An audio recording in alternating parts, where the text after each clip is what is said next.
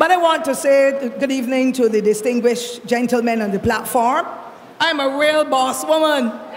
One little red woman among them big men there. But all of them are brainy, decent Barbadians who have made their mark in this society and can be emulated by the youth out there who have no leaders that they can follow in that Democratic Labour Party. The people of St. Thomas say hello, they love you. And they too are in the vanguard to make sure that we get a government that cares about the people of Barbados and the people of the Caribbean. Indeed, the people of the world. And so this evening, we have come to talk with you. We have come to share with you experiences.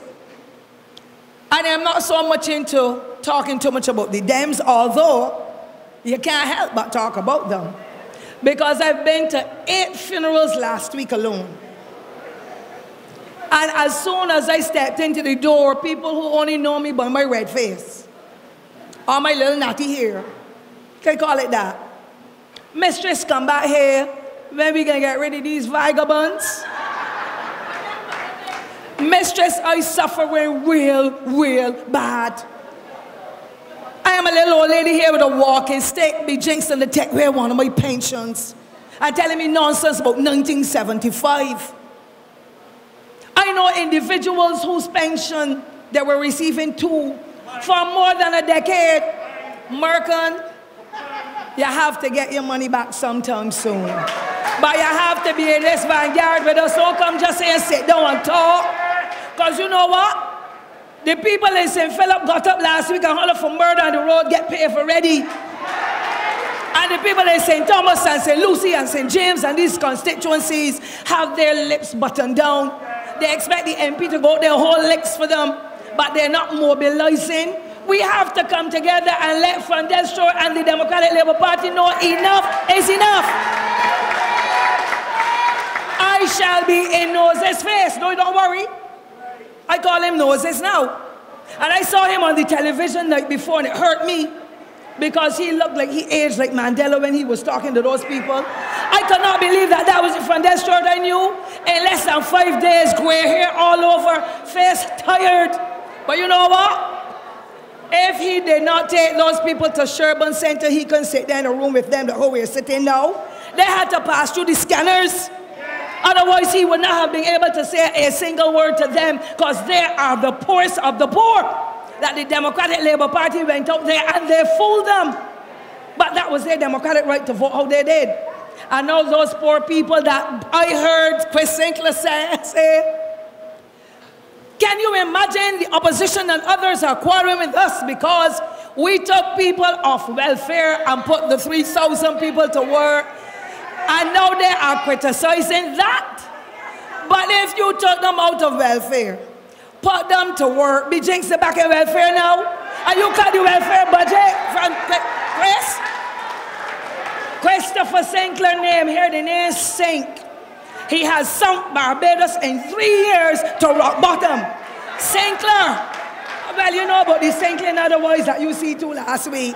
Sinclair. He has sunken Barbados to a level that even Montserrat was seen as the worst because of, you know, the conditions with the environmental problems. All the rest in the Caribbean, even Haiti, performing better than Barbados because Sinclair is sinking and he has sunken the economy of Barbados. But there's hope for you, the people of Barbados.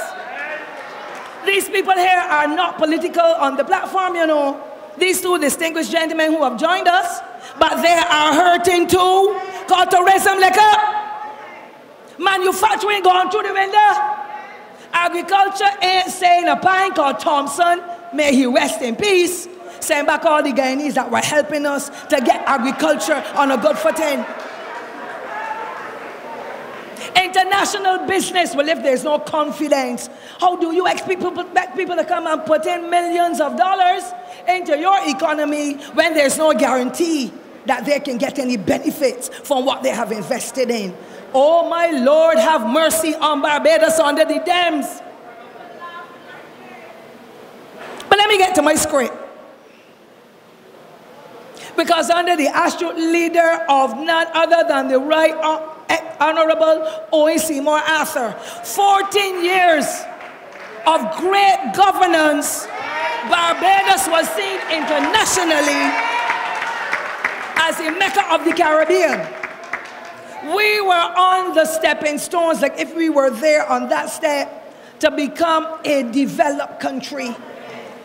All those aspects and sectors of the society firing on the cylinders, and people coming from Trinidad here to shop, and they're just going to Puerto Rico and different places on a little cruise and enjoying themselves, because there are hard working people who, whenever got the opportunity, they will go out and do what they had to do. And now these wicked sons of guns that came to you in 2008 and said, good governance, equity and fairness, transparency, stability, that's a real good word. Stability, accountability. The stability ain't even as good as White Hills and Andrew that falling apart. They have put a kind of tornado in this economy that has blown everything to bits. And you, the ordinary people of Barbados, you, the middle class people of Barbados, are suffering minute by minute. And when I travel and I see almost on every road in Barbados and even in regular rural communities, for sale on people's property, some for more than 2 years, because nobody can buy. Nobody can buy, so the for sale sign is up. But I thank Owen Arthur, and I thank him even more for his politics of inclusion, because the Labour Party never practiced tribalism politics yet. And that Democratic Labour Party stepped in day one, and they decapitated the heads of every institution in this country. Rural Development Commission, Peter Scott sent home as director. Urban Development Commission, Mr. Edgell gone home. Then they went to NCC to get rid of Stanton Aline. And then they went at the lowest levels with people that were general workers and so, and tore them apart because of a fatty calf and families first. And tonight, because of fatty calf and families first, we have neighbors who are waiting and asking to lend them an onion. We know they want the onion because they can't give it back. They want a pinch of salt again. You don't live where you live. You live up there in the Vault Road. And it's called the Vault Road, but the people who live in it are not dead. And I know neighbors who are now suffering in a way that they never did in 20 and 25 years, because this government has chosen to drive them in the ground with the draconian measures that the Democratic Labour Party, came with. You know what? When we heard on new houses, new homeowners, that will be removed to the tune of $400,000. Before Thompson passed, he brought something for $150,000. I don't even think anybody ever get back any yet. Because if the small business people can't get back their money for the services, and they cannot get back their VAT all like now from the government, and they cannot pay their workers the NIS or paying any VAT, I don't know how those people who are first-time homeowners could have gotten. And then the police, some of them, not all, we have a good fleet of police officers, I must tell you, but some of them were duped. Duty-free cars for you. Duty-free cars for teachers. I want this government to tell me if the rumors I am hearing are true. Is it true that some people in unions got duty-free cars? In this Barbados, they're not police or teachers. I want to know. I do not know, and I'm not going to pass any aspersions on anybody's name. Is it true that only 2 weeks ago, a businessman went to the port and got 14 cars out without paying a cent in duty? If that is true, I want them to go home, whoever the person is that gave the authorization.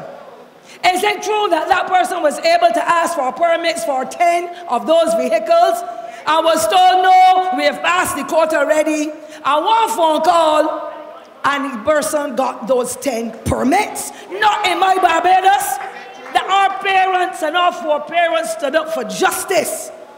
They stood up for equity. They stood up for treating the fellow man as though he were their brother or sister or neighbor. And all of a sudden, we are having some people in this country that have become leaders who seem to think that they have arrived and their chests are puffed up in the air, not only with ignorance, but with the food and the nonsense that they eat in day and night. Big chest people, but they're not interested in listening to anything anybody has to say. We, the Labour Party, offered our assistance more than once.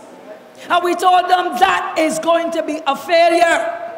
And the them say, no, 14 years and nothing to show. Y'all put Barbados in the morass. I wonder what the hell they will call this now. Because what they got in now in morass, it might go on the last word at the end. But I don't know what you call it. I don't curse. I don't curse. But they keep saying the morass, the morass, the morass. Especially Danville. You watch him though here. You watch Danville. He's the major one talking about morass. I want also, ladies and gentlemen, comrades all, to remind you a little more, because David Thompson, now the deceased, brought a budget in 2008 after telling you 100 houses in 100 days. And all these different pie-in-the-sky things he threw at us and educated people. And many young people and some old ones, older than me too, swallowed it. Called liquorishness is a curse for some people. It is a curse. And you see that thing that is called monetary gains? If you don't work honestly for it, a fool and his money are soon parted. And that is the problem with some of us. We're too hand to mouth. But we were not taught that way. We were taught to work for what we have and be a resilient people. And once we do that, whatever is due to us, we will get. And that man came in, and in the first budget, when he raised that $200 million off the backs of all Barbadians, the only thing I think didn't come to fruition was the telephone tax. Even the bicycles you had to pay for. Road tax went up. Till some people now driving all over Barbados cannot pay road tax. Pray to God that none of them don't hit you. They ain't even paying the insurance for the vehicle because the insurance is so high. Water bills, I can remember him, boy. He was my friend, you know. Don't forget Thompson was my friend. We are told by the consultants to carry up the water bills by 100%. But ladies and gentlemen, I will get back to you. 60% be drinks all like last night, not a drop of water in anywhere in St. Thomas. That if a fire broke out, every one of our houses would be burnt. And it has been going on for a week now again. Not a soul in water authority, but we pay our bills. There are business houses that owe millions of dollars to water authority. And they have not paid a cent. But as the little old lady, the little old man, the disabled woman, the single mother, owes $25, some unmannerly, uncouth person in front of the door. I can't block off the pipe, and all the neighbors looking out. But the 200,000 and the $2 million that people owe, not a cent, not a red cent. But you all know, and I don't know if this is true, but I need to have it corrected by John Voice, that the hospital water was cut off 3 weeks ago. And they had to, even that was not paid. This government that is so efficient, that is accountable, that has good governance, that has transparency. I went to look for my friend who was a strong Labour Party woman. And I saw when the private ambulance came, a woman who was there from about 10 o'clock this Saturday night. And by 12:30, the Sunday, a private ambulance was in there where you would pull in for the A&E, put her in it, and bring her down to a private firm for a CAT scan, the damn CAT scan machine that created and working. And by the time she came back, the ambulance waiting for another patient to bring down, be jinxed by the time the QEH is finished. That company can buy 2 CAT scan machines and QEH still won't have one. Come and tell us the truth, your voice, because you will not tell us the truth about the highway to where. You will not tell us the truth about the transport board. You will not tell us the truth. We expect you to tell us. As an honest man, I thought you were. Show me the honesty. This government took up all the electricity bills, carry up the gas, the energy bills. Took away that subsidy that Owen Arthur gave us that helped us to be able to eke out. Carried up the liquor licenses for the shops from $350 to $1,000. Carried up the professional fees, the doctor, the lawyer, the pediatrician, even the funeral director. And if they don't pay by the end of January, the $2,500 is doubled to $5,000. That is the government that said, pathways to progress. And now today, in 2014, January, when we should have been celebrating the birth of Christ and the Epiphany, we jinx, we are in a purgatory again, with all kind of hell break loose in this place, and people getting sent home left, right, and center because they're in a family to some of the same people that are giving the instructions. I have constituents, 3 or 4 of them out of 10 from the Ministry of Education. One of them has been close to 7 years. And when you look in the ministry, there's some that came in that is family to somebody, 2 years, and they're still working. My constituent home sitting down, the only breadwinner. I have another one whose mother was fired last year. No employment, she is the only breadwinner now. You know what? When she heard you will not be reassigned after the 31st of December, she said, Lord have mercy, as the only breadwinner. My mother-in-law, she worked. I got to pay the rent. I got to buy the food. I got to pay the utility bills. Lord, I feel like I will commit suicide. That is what those, Lord, I nearly called them. Those dear loving people, DLP, dear loving people have done to the psyche of Barbadians in this society that our foreparents toiled in the sun, in the rain, in the heat, to be able to build this country, these fields and hills beyond recall that we say are our own. And now we do not know if we will even have the house that is over the shelter, the roof that is over our heads. Too many people go home. But these dames did all well. Because in the 5-year term, VAT went up. Don't let that blow away. That's important, because that's going about the man that owned $8 million. Big women, I got $8 in my purse, and I got grandchildren to help myself feed. His allowance was cut. And I cannot help, I have to help him to feed. I'm going to wrap up in a minute, yes. Next time, don't call me to talk for 10 minutes at all. Can't call. Banks stand firm in decision to close Paris's account. And Thompson went up with the central bank governor then. To show you nothing is wrong with Clico, we are going to put in 10 million. We want it back. We want it back to put in the pockets of those 400 and those other 2,000 that went home before them, and the other 2,000 that they say have to come out. Put those people in a budget that they can be independent and do not be mendicant and relying on the government.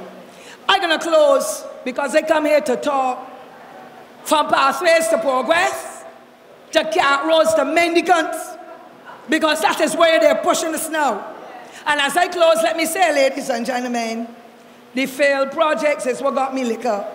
I see more than 300 houses, rises. Don't talk about constant at all. You need to go and let the media go. The media go do investigative journalism. I have it in my camera. More than 100 houses, and the windows and the doors of nearly all of them knock out. Trees are growing up through the foundation.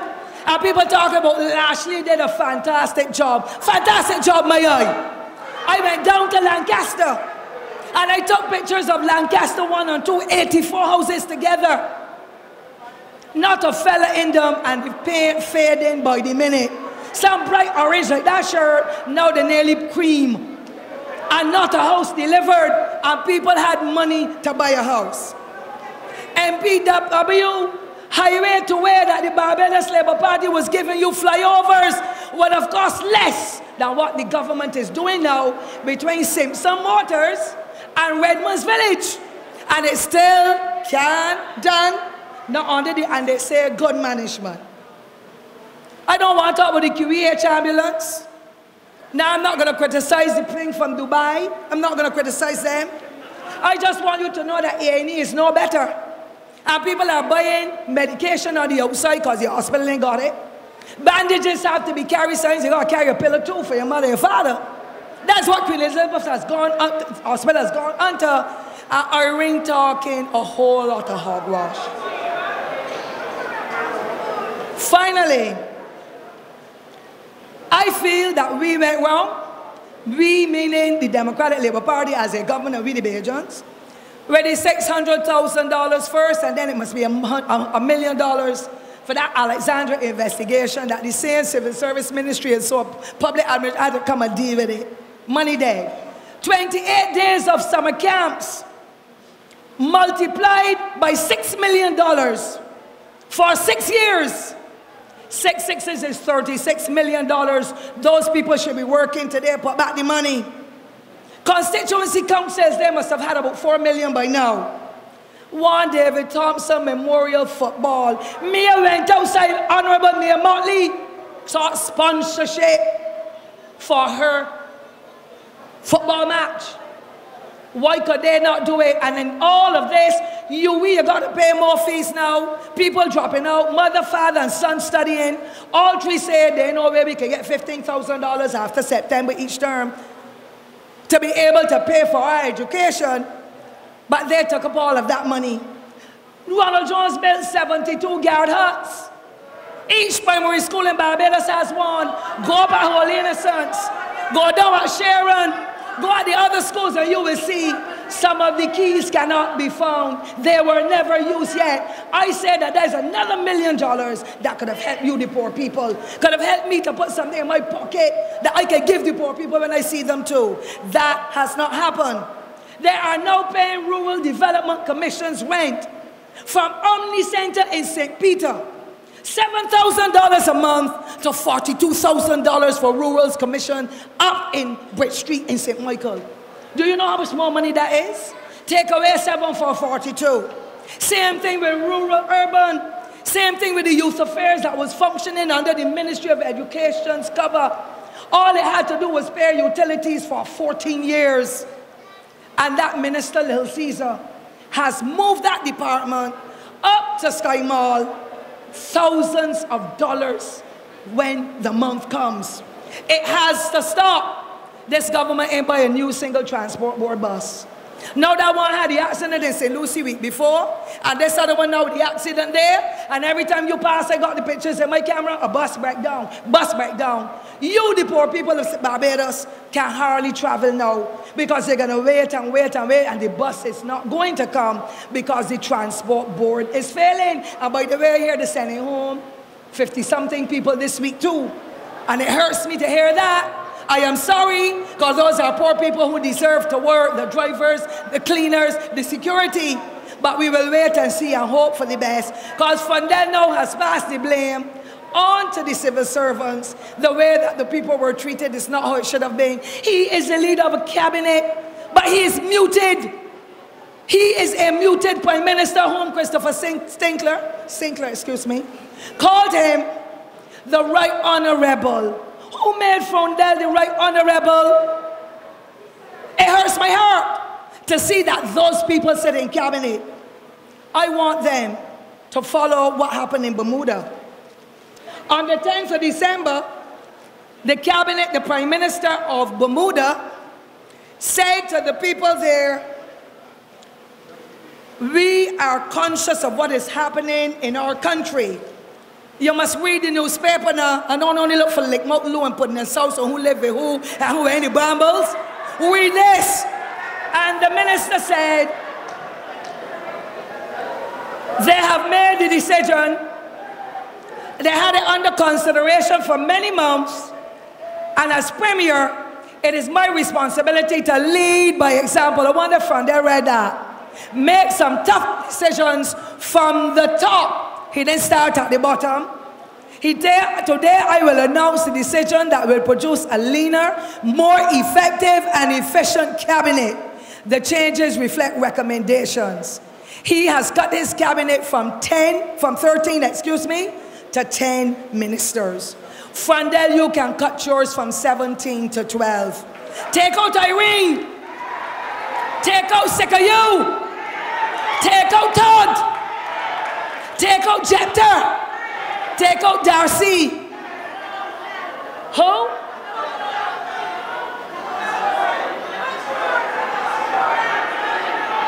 No, I can't take out Stuart. Yeah, the Eagle 11 and David Stuart. But there are 5 or 6 in there he can take out. And the cabinet of Barbados will be better run. But there's too much largesse in there. Too many people in there to get a salary. And they're saying, we will cut our salary by this and that. When they cut their salary by that, but they cut out your whole wages or your whole salary, what will you do? The Barbados Labour Party is the party that came to you in 1994 and said 22 or more percentage unemployment was in this place. And ONAS and the team for Barbados Labour Party said, we will say and we will prove to you job number 1 is job. And so said, so done. When we demitted office in January 2008, unemployment was down to 6.7%, the best in the history of Barbados. Mayor Motley, Owen Arthur, Kerry Simmons, Dale Marshall, Maria Agard, Eddie Hinkson, and all the team for the Barbados Labour Party, the team for the Times, will again give you prosperity in Barbados. But you have to work with us. We will not support any foolish talk because rubbing shoulders rolled Ronald Jones. We will not support any nonsense about any cracking heads and shooting down anybody. Peaceful marches and demonstrations. Peaceful Mandela did it. Martin Luther King do it. Mayor Motley and the Barbados Labour Party can do it to change the lives of the people of Barbados. And so, ladies and gentlemen, comrades all, let us hold the faith. And I close with a statement I heard, it's not mine, but words to the effect, it was on the BBC, where one world leader who has been meeting a lot of challenges said to the people, trust is a very important thing. And once you lose confidence in people, it takes you long to build back that confidence. And that person said, trust can be lost in days and weeks, but it takes years and decades to build it back. Trust in the Barbados Labour Party, because the confidence that you put in the Democratic Labour Party has now been bastardized. Go forward in faith. Do what you have to do with decency, and do it in order like the Barbados Labour Party always does it. And I am confident that you, the people of Barbados, will get better governance. You will see more equity. You will see the accountability that you can question. You will see growth in this economy, and you will see improvements in every sphere of life, because all of you and you are proud Barbadians who have built this country, and you will reap the benefits of a Barbados Labour Party under the leadership of Mayor Motley, Owen Arthur and the team, going forward in your interests and the interests of those visitors among us. Thank you, ladies and gentlemen. God bless you. Have a good evening.